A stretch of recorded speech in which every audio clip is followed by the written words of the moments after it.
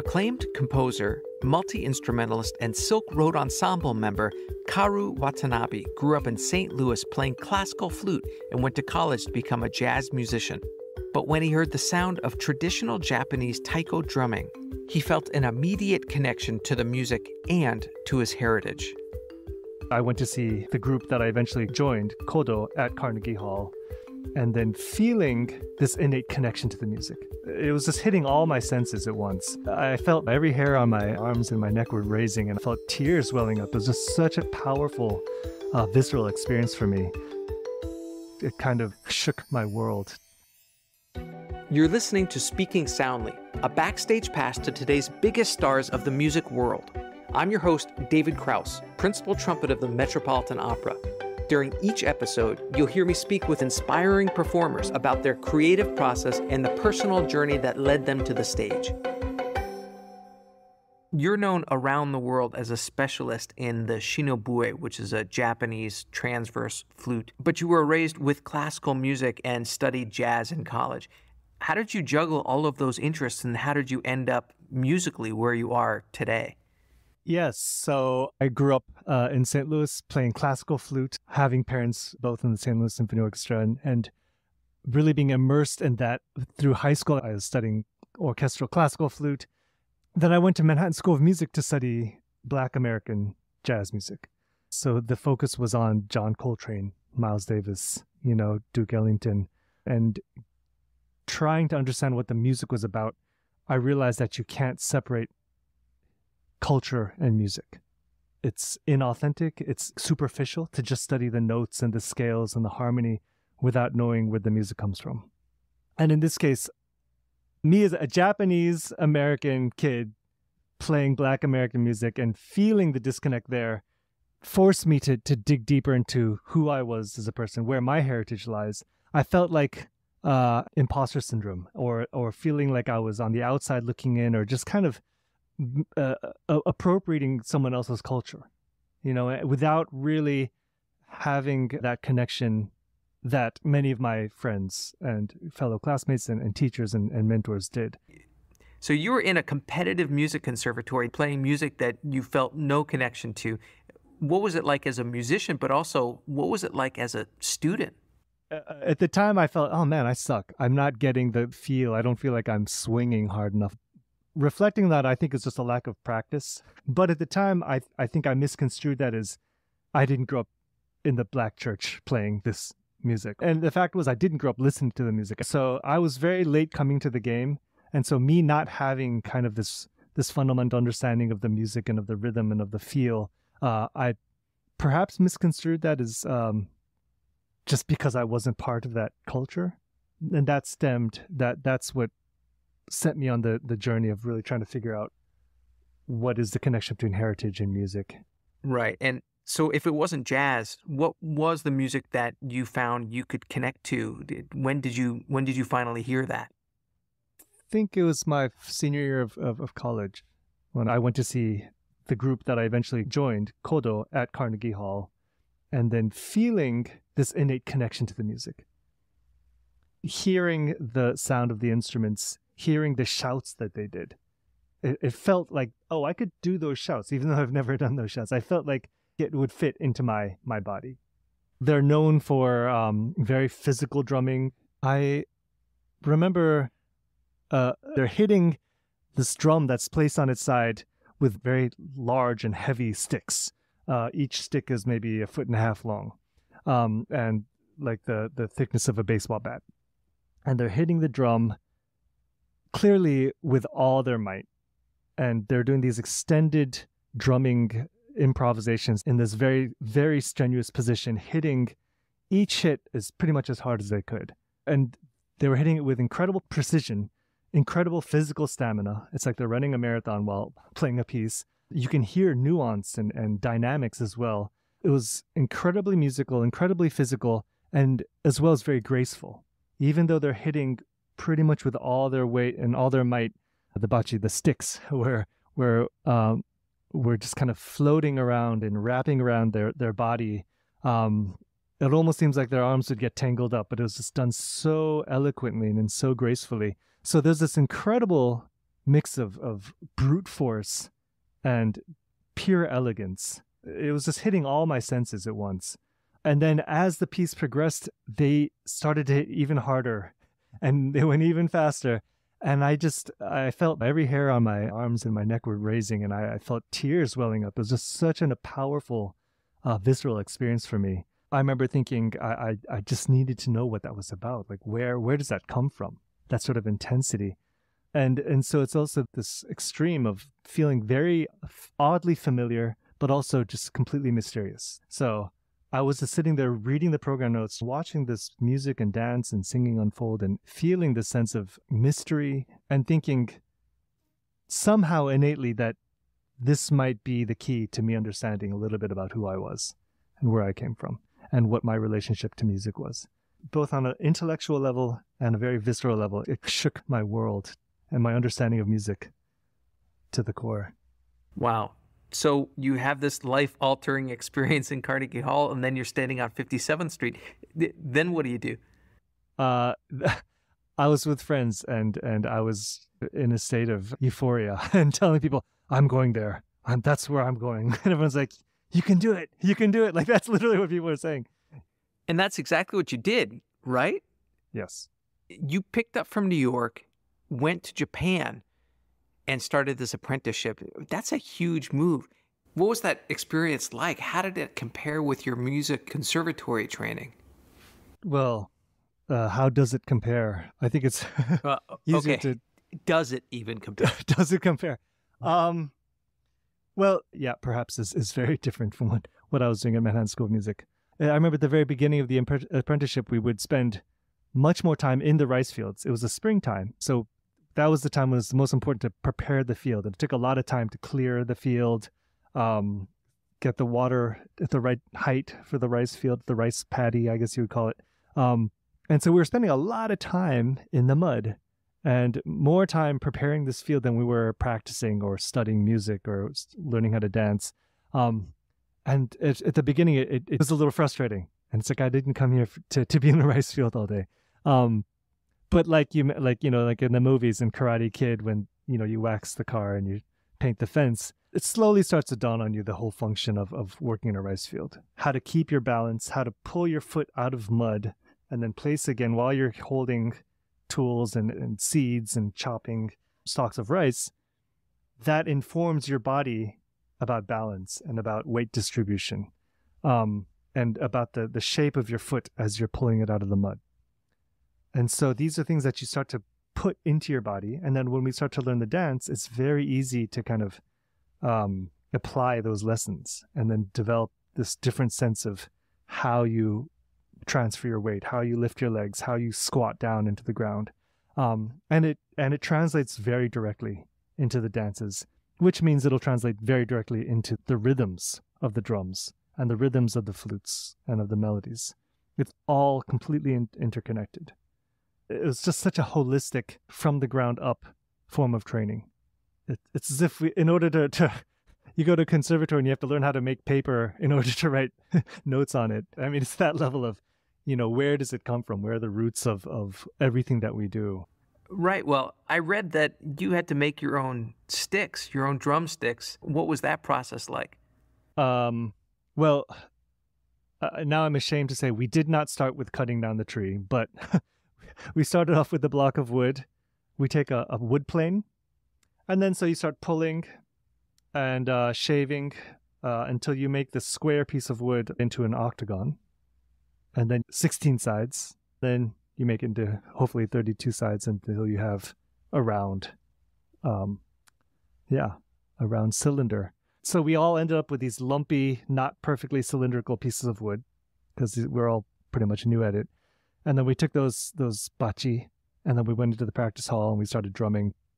And after about 2 hours, everybody's bachi were pretty much covered in blood because most people weren't trained drummers at that point. And so our brand new bachi were soon drenched in blood. So it was a pretty, we just jumped right into the deep end of it, right from day one. Wow, that's intense. You went from an apprentice to being a member of the ensemble, and that can't be an easy task. How long does it take to become a member? What was that like? It's a 2-year program. And so you spend the first year doing, learning the basics and trying to make your way through it and also building up stamina and strength. It's very intense. The first part of every day was running 6 miles. So it's a very physically intensive workout. And then from there, all the drumming and dancing was very physical, very grueling. But then on the days that we're not doing the drumming, we might have tea ceremony, which seems very peaceful and gentle, but then that means you're kneeling for 2 hours straight. And so that can be considered as torture for many people, so even days when you're doing tea ceremony, it's actually, you have to really kind of build up your enthusiasm to make it through the day. And then we also studied theater traditions, which also involved a lot of kneeling, a lot of very intense singing with the teacher kind of berating you at every phrase, old school ways of studying. By the second year, every couple months, you're doing a recital for the members of the group. And then at the end of the 2-year program, 1 or 2, or depending on the year, 0 people are accepted to become probationary members of the group. And then you're selected to become a member or not. So yeah, I went from being at Manhattan School of Music to living in Tokyo for a few months, and then moving to Sado and spending 2 years in the woods in Sado. And then on my first tour back in the United States, I was playing at Carnegie Hall. So it's like, 2 years after I saw that performance, I went back as a member of the group. It's amazing. When you look back to your trying to find a connection with music that you didn't find in jazz, what was it specifically about this music that was deeply entrenched in your DNA?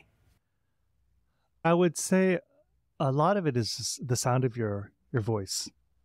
I mentioned the shouting that people do in Japan, and there's both very formal forms of shouting called kakegoe, used in Noh theater, kabuki theater, as well as just the kind of general shouting that they would do in a festival or, to rile up energy and enthusiasm. And just how it fits in the body. When I saw it at Carnegie Hall when I was in college, it felt like a shout that I could do.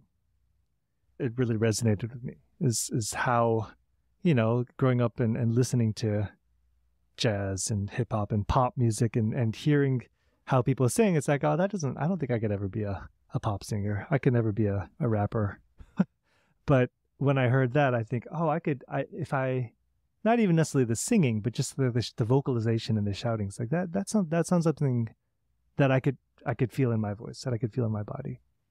That inspiration is evident when you play, because I've watched a concert video of you performing a piece of yours called Incense. Not only are you playing a plethora of instruments, but you are manipulating your laptop, which you're making loops on, you're creating, you're reacting, you're producing and engineering all in a split second. And the result is amazing. How are you able to do that? It was not easy. Oh, good. I'm glad to hear that. You could do it too. It just takes practice. I practice the technology. I spend as much time on that as I have doing scales and practicing rudiments in my life. Just doing it over and over and over and again, and and making a lot of mistakes, forgetting to reset the gain, or forgetting where I put my sticks. Okay, I need to always have my sticks here, always have my flutes here. So even if I wanted to be free with it, at least I know where the instruments are. Some really very basic things like that.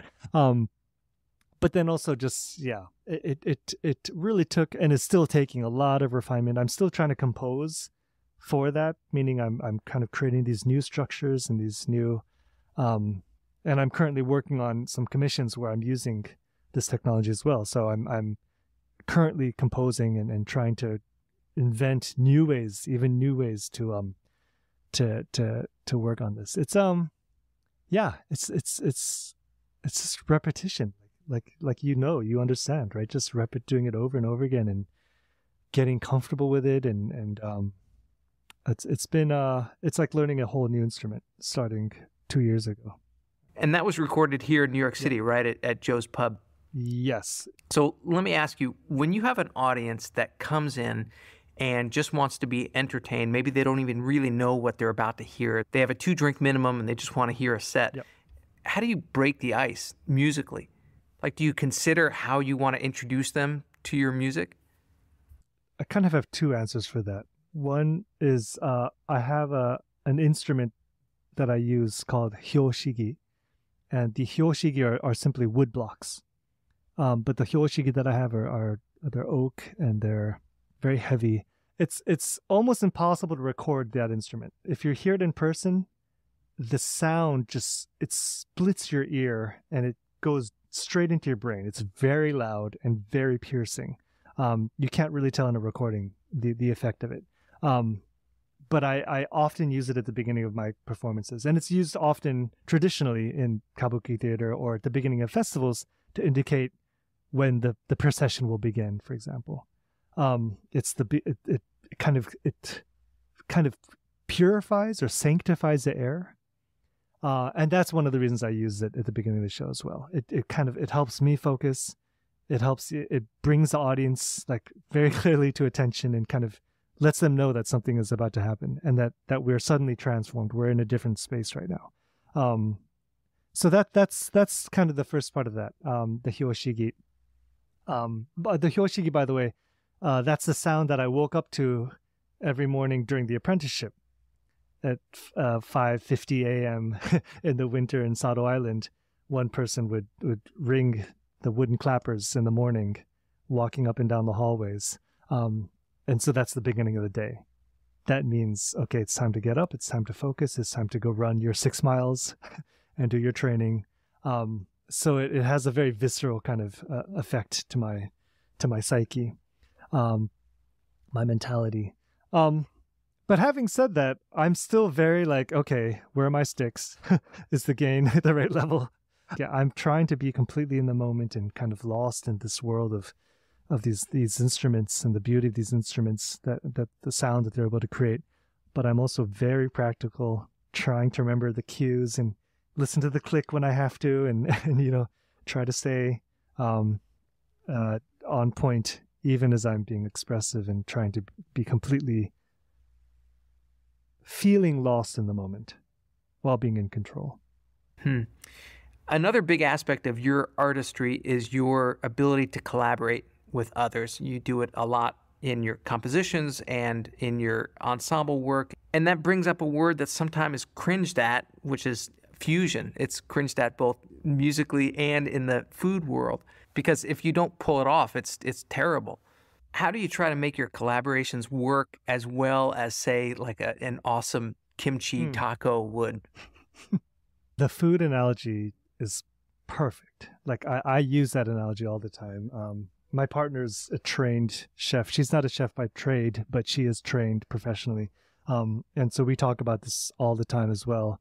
Sushi is such a great example. It's like anybody could take rice and put a cut of fish on it and wrap it in seaweed, right? But it's such a simple thing to make, but there's so many layers of depth and right, and to get the right temperature and the right moisture and the right cut and the right selection of fish and the right type of rice and the right type of water that you're going to wash the rice. How do you wash the rice? How do you cook the rice? And so the idea of, if you do want to experiment with sushi, go ahead, but without the basic fundamental understanding of making good sushi, right? It's going to be hard to do that. And so what I try to do is make sure that I'm always picking the right water and the right types of rice and then if I'm going to deviate from that, deviate in a very conscious and a very deliberate way, using, again, trying to really experiment, but keeping very conscious decisions. And I appreciate like the people that I work with and the mentors that I have who keep instilling that in myself, to really try to go deep, try to always retain that authentic flavor. Right. So there's this great performance video I watched of you playing the Japanese flute, and you found yourself near a stream somewhere in Denver. Yeah. And you're just playing off of the sounds that you're hearing from that stream and in nature. And it reminded me of a performance that Yo-Yo Ma did, where he's sitting in the woods playing the cello amongst the bird song and reacting to that. Both of you can take nature from the outside and bring it into your music. How does the natural world inspire and inform your creative process? Okay, that's another hour-long discussion. Sorry, well, how about just a yes or no answer? Yes. Well, I mean, we've already talked about it a bit, talking about studying the traditional dances and working in a rice field, right? And how they're just intrinsically linked, right? The understanding of mud, walking in mud, and growing rice, planting rice, how that breaks your back in a way, and how that relates to how you're going to move when you're doing a dance. The dance itself is a prayer to gods for a good harvest. And so in my training, in my fundamental training, it's coming directly out of nature, right? Studying the festival music of Japan, I've studied various regional festival musics, and even the festivals, even the date, when is the festival going to happen in this year, has to do with cosmology, where the stars are, where we are, in terms of the planets orbiting around the sun. And the priests all know, they can do the calculations and know when the festival needs to be held in order to also tell us when is the right time to harvest, or when is the right time to plant. So on that scale, it's directly tied to all the Japanese traditional music that I've studied. So the idea of making sticks with your own hand makes you respect the tree that it comes from, right? Cutting the bamboo, I'm holding bamboo instruments every day, and being very respectful of the bamboo and being respectful of the animal hides. I'm close friends with the people who make my flutes, with the people that make my drums, and they speak about the appreciation and awareness of the animals, the trees that they had to cut down to create a drum. They have to cut down a tree that's hundreds and hundreds of years old, and being aware of that, being conscious, being thankful, being humbled by that. These are all things that have been strongly instilled in me over my time studying this music. I hope you enjoyed this episode of Speaking Soundly. If you like what you heard, please tell your friends about it. Spread the word. Be sure to follow, rate us, and leave a review wherever you get your podcasts. To keep up on future episodes, follow us on Instagram at SpeakingSNDLY and visit our website, artfulnarrativesmedia.com. Tune in next week as we hear another inspiring artist speaking soundly.